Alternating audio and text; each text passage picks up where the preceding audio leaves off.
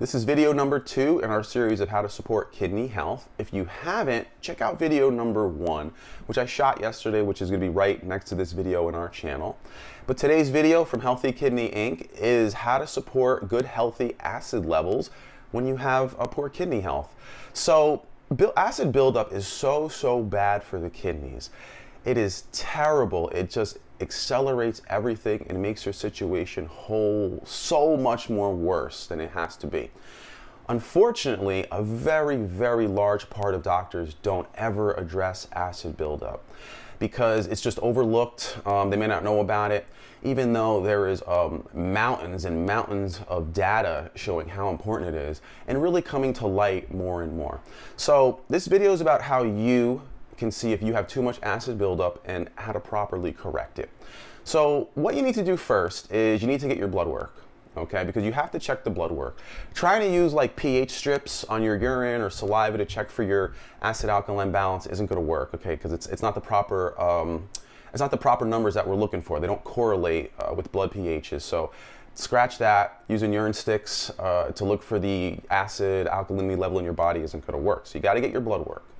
So now that you have your blood work, all right, there's going to be a value on there that I want you to look for. It's called CO2 or called carbon dioxide.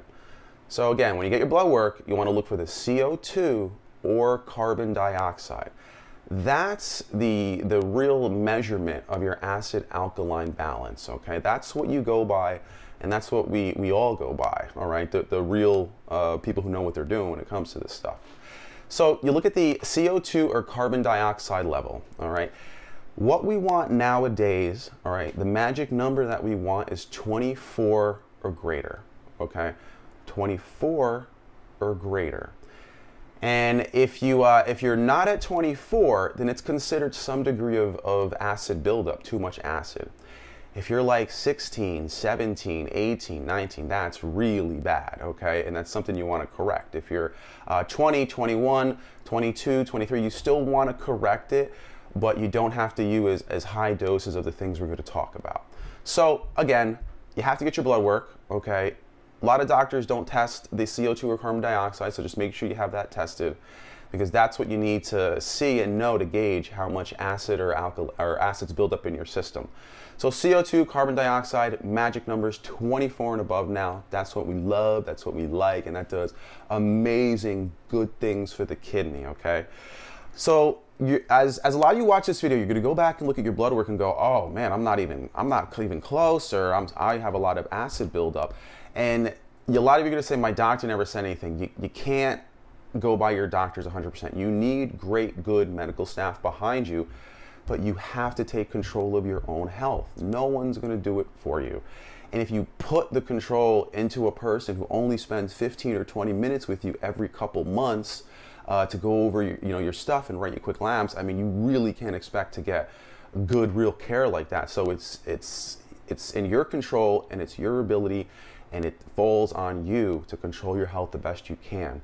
So now that you know whether or not you have too much acid buildup, you say, oh, okay, I have too much acid, or I'm completely okay and I don't have to worry about it. First thing they recommend is increase fruits and vegetables, because you'll get more alkaline properties from that alkali property. So increase fruits and vegetables. Decrease animal products, because that's where a lot of acid comes from. And thirdly, they recommend using an alkali supplement. Okay, an alkali supplement, and traditionally used, is sodium bicarbonate. Okay, that's been used forever to correct too much acid buildup.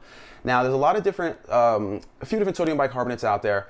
I'm going to go over a couple to see which is the best one for you, but the standard right now has always been to use basic sodium bicarbonate. You can try baking soda, but it doesn't taste as good. It's a little messy.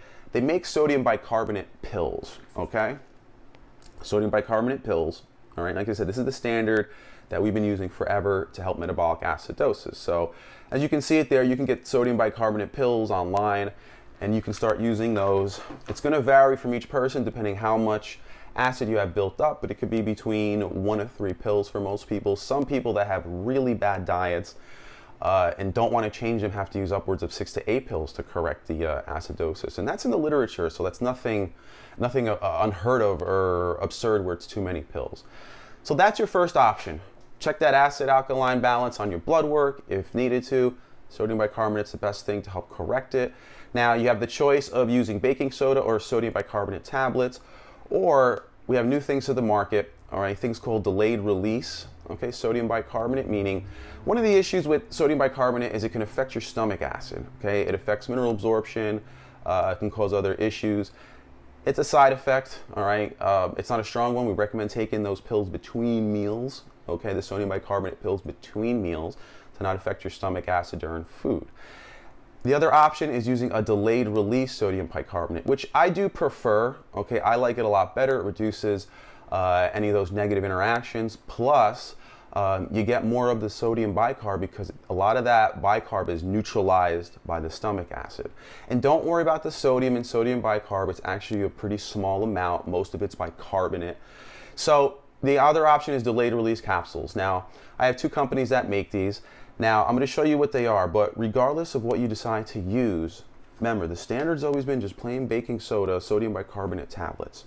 Now, one of our companies here is called Nature's Path Nutraceuticals. We make a product called Bicarb Boost. That's delayed release sodium bicarbonate, 650 milligrams per pill. Great product that can help you get a lot more of that sodium bicarbonate to your kidneys, minimizing any of those negative interactions. Now that product is just sodium bicarbonate. We have another product by my main company called Healthy Kidney Inc., which is Kidney Restore, which does amazing great things because it's got so many good combination and good products and good nutrients in there. So that also is a delayed release capsule, and it's got sodium bicarb in it. Not as much as the Bicarb Boost, it's a smaller amount, but it still has plenty in there that can do really good things for those acid levels. Now, so this video now is how you can tell if you have too much acid buildup, what to do about it, and what your choices are. All right, and I can't tell you, because after I post this video, I'm going to get a lot of people who are going to come back to me and say, hey, I can't believe I got all this acid buildup. That's okay. I can't tell you about the tons and tons of people who we address this to all the time on a daily basis, and I'm still amazed that doctors aren't addressing it, even though it's getting put out at most of the renal conferences and journals, etc. So really important to do. Address that acid buildup because it's going to do such good things for your kidney health. Thanks for watching, everybody. This is Robert Galarowitz, and have a great day. Bye.